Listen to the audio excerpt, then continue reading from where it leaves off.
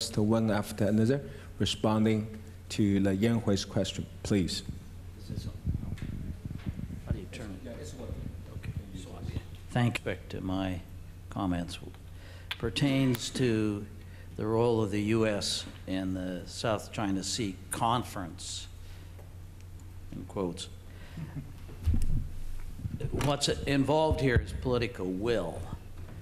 And I see, Professor, that President Wu has successfully enticed a former legal advisor of the State Department, Abraham Sofair, here. And even before you were legal advisor, I was a baby lawyer in that office. And in 1972, one of the issues we dealt with was the Incidents at Sea Convention. And that bilateral between us and the Soviet Union that dealt with the bumping incidents in the Black Sea. And I think that maybe the legal folks for the embassy here, who are very capable, I'm looking at my friend Jin Sun, and your capabilities with the new think tank here, should look carefully at that, because believe me, the tensions that you have now are between the United States and China are pretty minor compared to what we were facing with the Soviet Union at that time. And we managed to work out a binding agreement, and it worked. So I think it's an important and interesting precedent. So I think there are, the answer to the question is, I think there are opportunities for cooperation between the U.S. and China. It's a matter of the political will and shall I say, the wisdom on both sides. And there is important historical precedent that I think. With respect to SUA, I would pass the buck here to my esteemed colleague, James Kraska. Only will mention that both Taiwan and China are the world's largest fishery countries. I guess I don't want to be politically incorrect here, but there are a lot of Taiwanese and a lot of Chinese vessels that are catching a lot of fish that are categorized as illegal, unreported, and unregulated. And I have a feeling that there's a lot of pressure from the political side in those countries not to allow a lot of stop and search activities by enforcement vessels. The last thing before I pass it to James is that there is no question at law whatsoever that the EEZ is not a security zone. It is not a security zone. That's a territorial sea.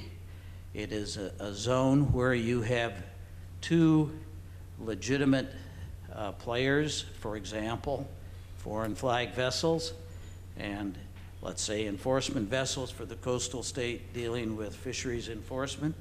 They're both entitled to do things, but they have to be conscious, and the convention provides for it, that they give due regard to the other users and the enforcement of the other users' rights. So part of the confusion, and I know where it comes from because I sat there for years and listened to the difference between the Chinese delegation that perceived itself predominantly as a land power, worried about the fact that these major maritime powers, at that time the US, Soviet Union, Russia now, and Britain and China, Britain and Japan, were trying to promote freedom of navigation in the zone. So I know where the tension comes from. It is long-standing. It isn't going to be resolved probably. But if there's a political will, you can work out modus operandi, as we did with Russia in the Black Sea. And we don't have to train our guns at everybody, each other, when disagreements arise. And so that is my hope, that the people with the wisdom and the background will find ways to avoid it being a shooting match. Okay. Thank you. Just Thanks, James. Yeah. Thank you. Just on the question of the SUA Convention, this is the Convention for the Suppression of Unlawful Acts Against the Safety of Navigation. And what Professor Nordquist is referring to is, and the question relates to the 2005 protocol, which subsumed the 1988 convention. If you remember, the 1988 convention came about after the Achille Lauro hijacking, and it has the requirement for states to either extradite or prosecute terrorists, because if you recall, in that incident, the Palestinian terrorists got away, they went to Egypt, and then they were intercepted in flight. It created some hard feelings among some of the states involved. The 1988 convention, protocol, now convention, is a much more robust instrument that is geared toward prevention of terrorism at sea. It's, in my view, far more important than the 1988 instrument ever was. And it is unfortunate, it has entered into force among a small number of states. The United States is going to join the convention, the protocol, now the convention, the 2005 convention, and it has not done so simply as a matter of inertia, simply because it just hasn't gotten on the docket, gone through the Senate Foreign Relations Committee, received advice and consent, and then gone to the President. All parties within the U.S. interagency community strongly support the SUA 2005 convention, and in fact the U.S. was a major advocate of the convention after the attacks of 9/11, so it is a little embarrassing that the United States is not yet a party to that. With regard to the question of the aviation agreement, only time will tell whether we get an agreement this year. That's sort of the U.S. hope or the U.S. expectation. I would say about all of these, the two bilateral agreements as well as Qs, they're legally non-binding and they're really based upon other instruments. So if you look at the rules of behavior, for example, it's heavily footnoted and it references essentially all other agreements that are already in force and that are, for the most part, customary international law, like the UN Convention on the Law of the Sea, the collision regulations. And so it sort of begs the question of why you even need an aviation agreement. And as an international law attorney, I would suggest that there's not a legal rationale for it, just like there was not a legal rationale for the rules of behavior. The notification of exercises is a political instrument. But the rules of behavior or any aviation agreement will not change any sort of international law. All they will do is animate or reflect existing law, so then that sort of makes the question of, well, why do you need it? And I would suggest that, that you don't need it legally, but you may need it politically, and I think it's driven by China that, that wants the agreements as sort of a trophy or to signify sort of a sense of equality at the table with the United States. So my view is that's harmless enough, and why not have an agreement? But there's no law being made. Getting to our economists. Yeah, so very quickly, a recommendation, a comment, and a question. The recommendation is thank you. The recommendation is why should we not have our Coast Guards sitting at the table during many of these meetings that our two navies also have and our two governments, whether it's at the SNED, the MMCA, or the confidence building negotiations meetings that we're doing at sea. I think it would be a good thing to get both our Coast Guards there also. So that's a recommendation. A comment from my good friend Hung Nung. When you showed the slide of cooperative strategy for the 21st century from the Navy, Marine Corps, and Coast Guard, and Xi Jinping's comments about China's maritime strategy, I was wondering if this was maybe apples and oranges, because Xi Jinping is talking about a national maritime strategy, and CS21 is about the sea services. So we don't have a Chinese Navy maritime strategy to compare it to. And the question, which I don't think you should answer now, maybe we can talk about it offline, it's only because my understanding of Chinese language is so poor, is that I often get confused or don't think I understand what Chinese friends mean when they use the term Haiyang Changguo, to be a maritime Changguo. Is this a maritime power, which has different implications than being a strong maritime country? So I'll leave it at that. Okay, thanks, Foam. So before turning back to our panelists, let me collect a number of the questions. Xinjun? Comments to, as a novelist, as always, I appreciate your insights and enjoy hearing your comments on the law policy issues. It seems that we do have difference on the term of freedom of navigation. I think it's quite clear we don't have any difference on the merchant vessels. That kind of freedom is completely no problem. What we differ in between us is the military access, naval exercise. I agree with some of your reasonings, but I have difficulty understanding your conclusion. It seems that you're correct. I think that EEZ is nothing about security. It is even true in the content, if I'm correct, is even in the contentious zone, there's no security interest incorporated in the regime. But it seems difficult for me to understand why the coastal states then completely precluded from claiming security interest in that area. Let me get quite clear.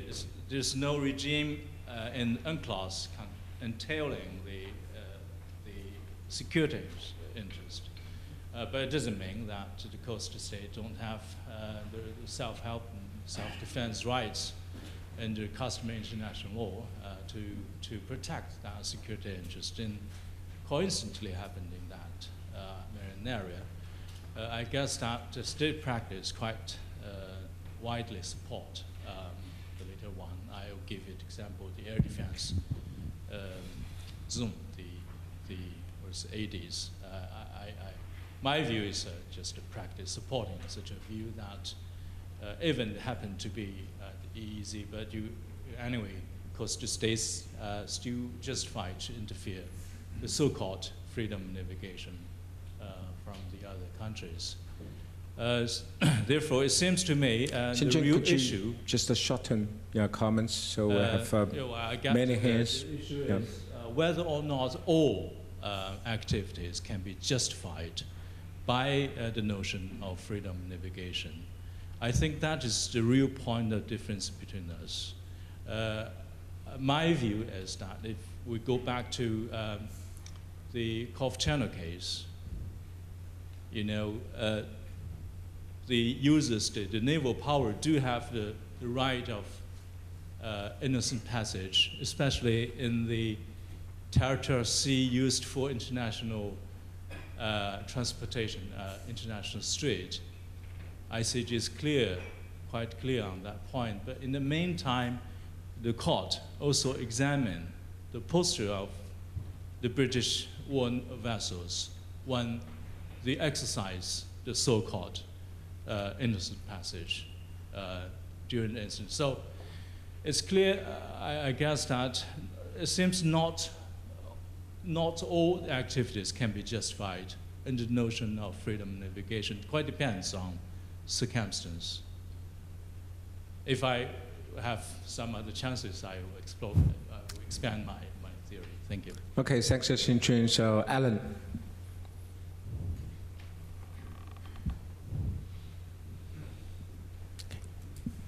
Thank you very much, and thank you to the panel. It's really been very illuminating.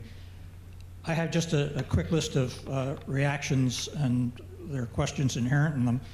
One on this last comment, which I couldn't hear all of, but I'd like to hear the two American experts up there talk about it, because I think that there's a fundamental difference here. Ambassador Cui had one very assertive position on what is excluded or what needs to be done, and I thought that Professor Kraska, in particular, was very firm in saying that is not how the Law of the Sea Convention was negotiated. I think that Hong Nong was very helpful in talking about the differences in looking at freedom of navigation, but they are fundamental. And it seems to me that's where a lot of this lies. I'm glad that Professor Nordquist was encouraged by what Ambassador Cui said about the code of conduct. I confess I was not. I didn't hear anything new. This has been under negotiation, quote, quote, for a very long time. And I'd be glad to hear more reason to assume that this is serious at this point, but I didn't hear anything. I would like to have heard, and maybe, I don't know whether Zhu Feng or other Chinese colleagues can elucidate on what Ambassador Cui and Chinese spokespeople have said about the military functions of these reclaimed territories that are being built up on these rocks and shoals and so on.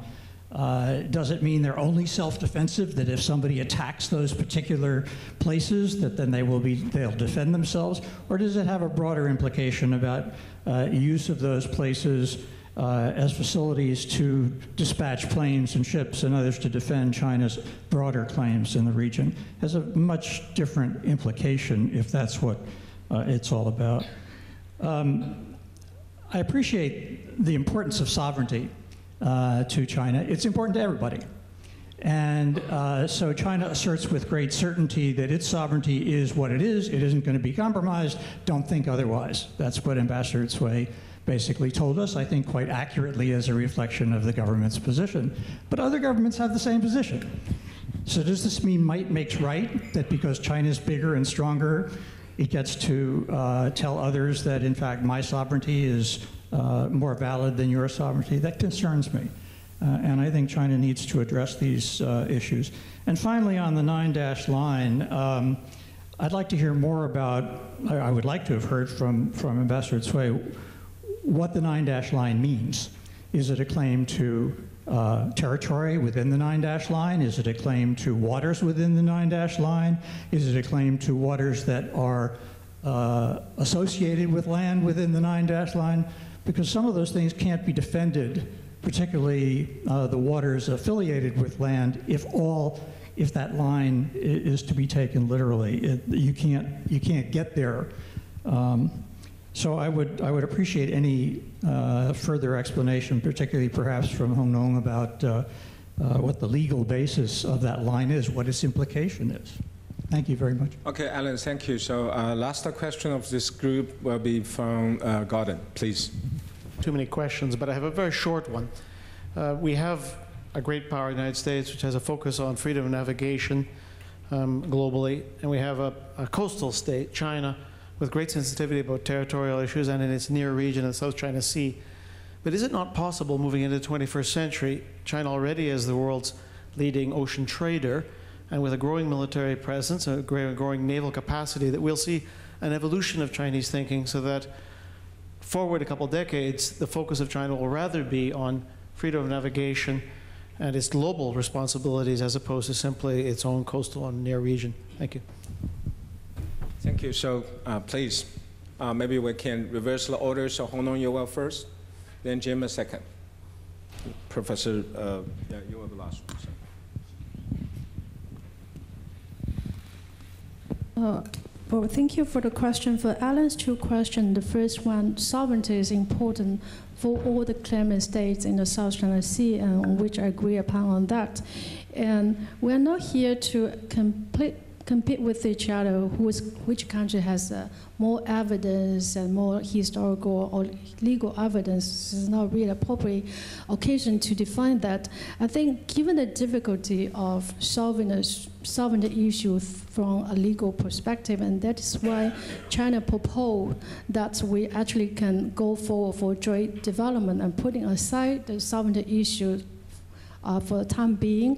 I think this is also the wisdom of the Chinese Premier leader Deng Xiaoping, and we all want to follow the good practice But I also have to admit that although we have very good political will to develop joint development, but we do encounter difficulties of defining where's the dispute maritime area where we can conduct joint development. And about the question of U-shaped line, and I understand the U-shaped line, some of them might actually comply with the most Chinese scholars may share, but some of them may not. But let's just provide my own perspective. On the U-shaped line, firstly, I think within this line, all those features, no matter it's rock or island, and China claims sovereignty within this line. And then based on that, and based on the provision of Law of Sea Convention on defining territorial sea and EEZ, and China claims territorial sea when it's a rock, and China are entitled to claim 200 nautical EEZ on continental shelf if those features are qualified as an island regime according to Article 121 of UNCLOS. And then in addition to that, I think within this line, China is looking forward to a non-exclusive historical right like fishing rights, which is emphasized as non-exclusive, and other states also share historical rights in these regions. So China is, when they're talking about the historical right, and I think it's mentioned, it refers to non-exclusive manners. And then it's a question why China always use that China claims sovereignty over the Spratly, the Nansha Islands, and adjacent water, why China did not actually specify what this adjacent water could mean. I think that's due to the complexity of the different legal status of the different features in Spratly. Some of them are only rock, and then they will say the territorial sea, and some of them have potential to be identified or be qualified as the island. Then we have EEZ. So given this fact, and then China used a general term as adjacent water to define that. And my last point to respond to Lao Feng's comment on the Coast Guard's role, I think China and the United States might have a different practice. Like I understand for the United States, the role of navies and Coast Guard, sometimes they're coordinating with each other in terms of law enforcement and also in terms of other like non-security, non-traditional security fields. But for China, it's very hard to tell. We have this new Coast Guard established in 2013, the Chinese new Coast Guard. But given the fact that China has a lot of maritime dispute with its neighboring countries, although we want to follow or to learn from other mature maritime countries like the United States in terms of the practice of coordination between the Navy and the Coast Guard.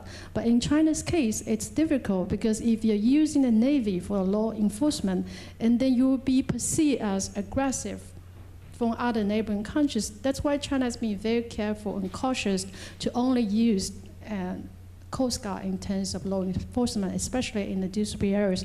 But I think there's room for China to learn from other maritime countries. And there was one theory by one of the UK sea power theories and Jeffrey too, and he has a different model of how Coast Guards and the Navy actually can work together, or either coordinating or have a separate clear cut of their different function. But I really like to emphasize the role of Coast Guard. Okay, Jane.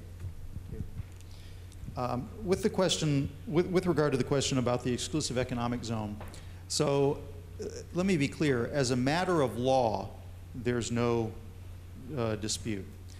The exclusive economic zone was cut out of the high seas, and under Articles 58, Paragraph 2, and Article 87 of the Law of the Sea Convention, freedom of navigation and, quote, other internationally lawful uses of the sea associated with the operation of ships and aircraft are recognized as permitted within the zone. It's also based upon customary law. There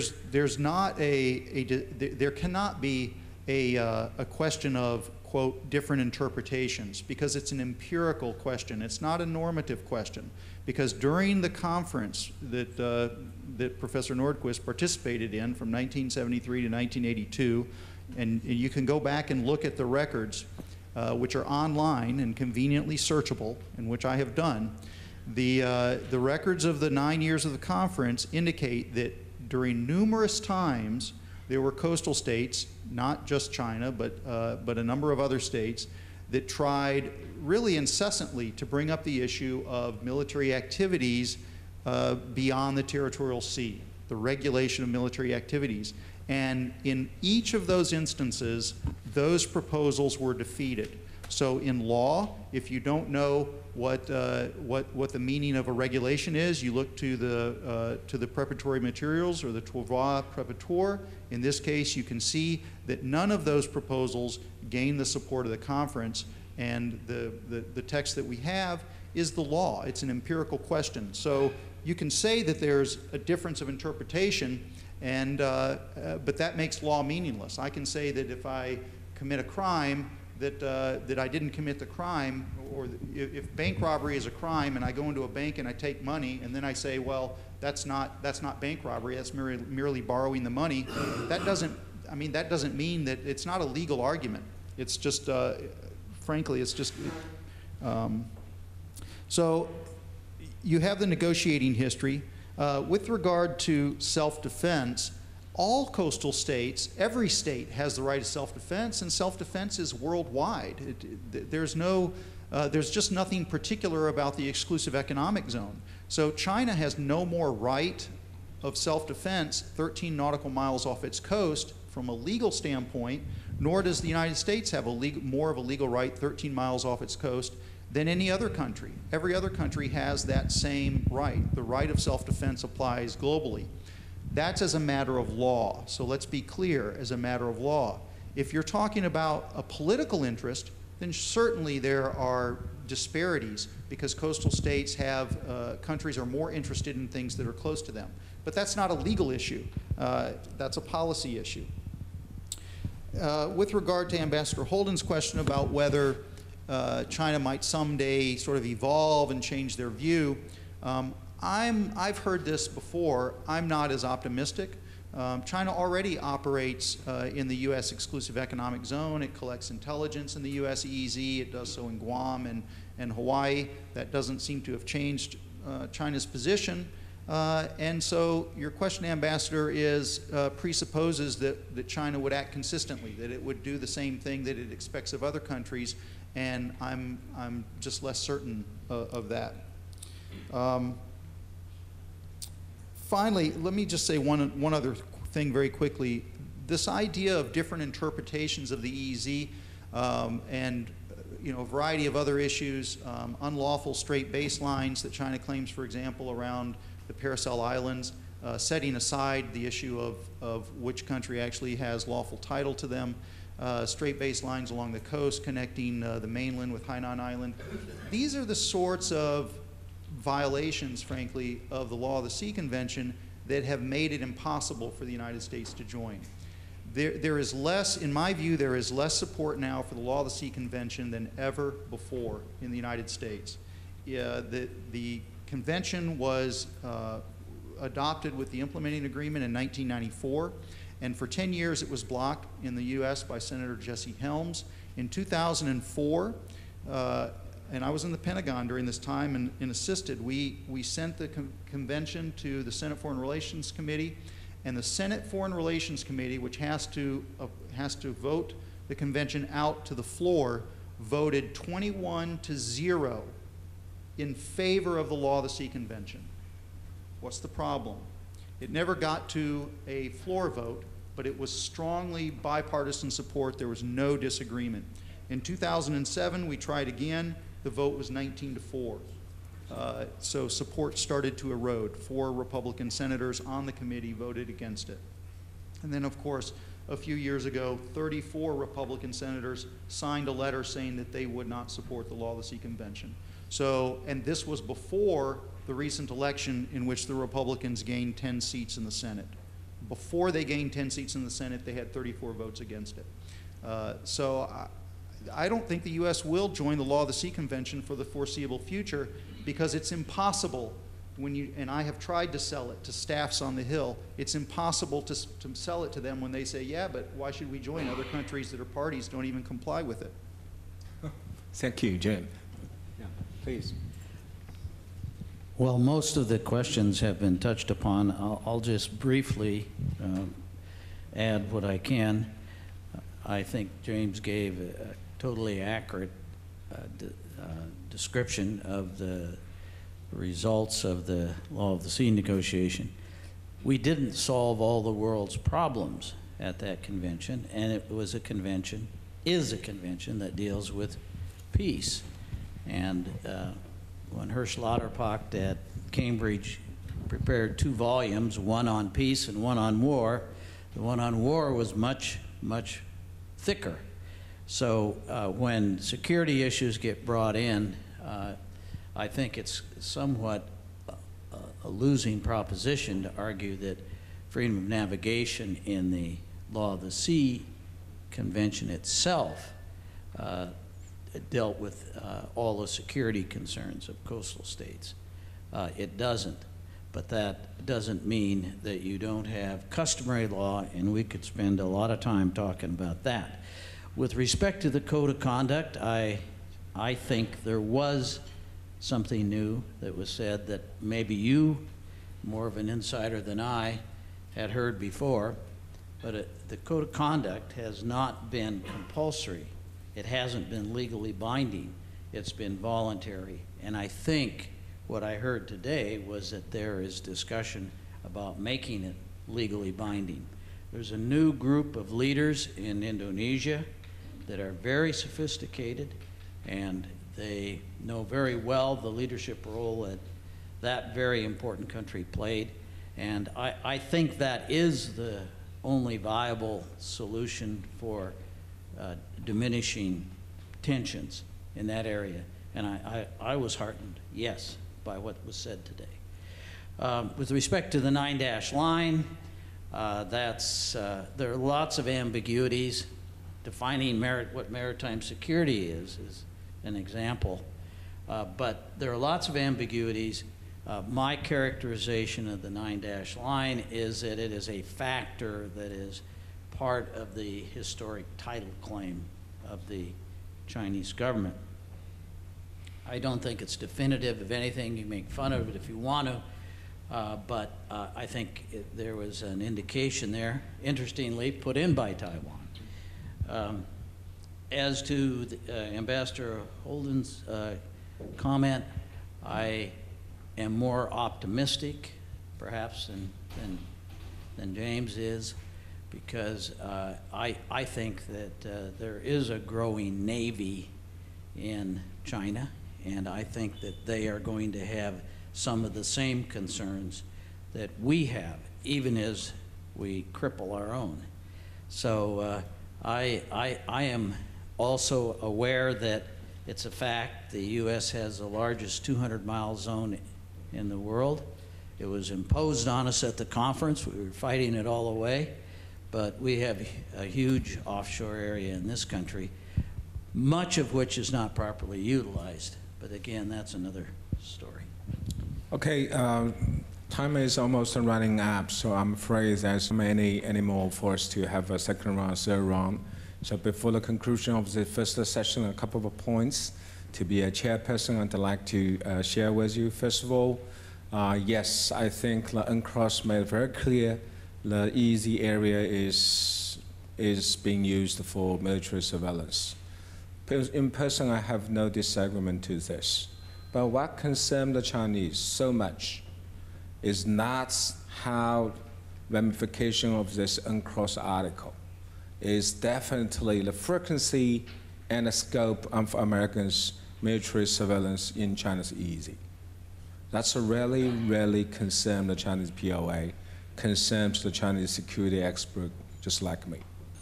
So we don't care, so you can just how much freedom of navigation. But the problem is when the military, in terms of the frequency and scope of a military surveillance, and the mounting and the jumping over to such a high level, that's a problem. Yes, so China by random, just moving around like Guam Island, even maybe one time close to the Hawaii, but it's extremely and tremendously asymmetric to the US. So if the U.S. lay out some sort of legal ground and calling on the Chinese POA say, yes, you can come in, let's play the same game, I have to say it's very misleading because it will easily irritate the both sides.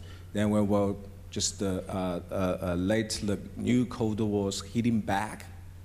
U.S. is very mature power. Law is not just used to execute the U.S. of any irritating and even problematic deeds.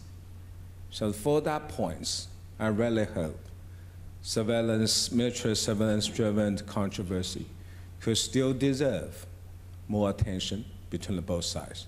The second point, I just trying to responding to the Lao Feng's question. What kind of a maritime power China will be go for?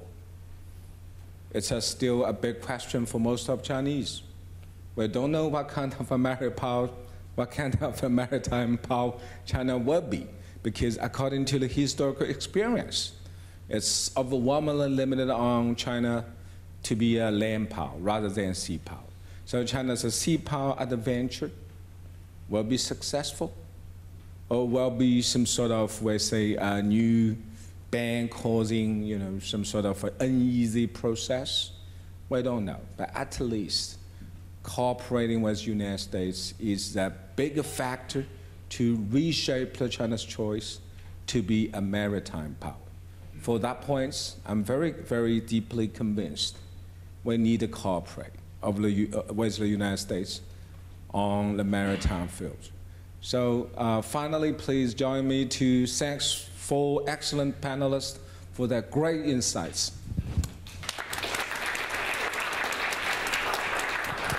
Let's have a 10 minutes break.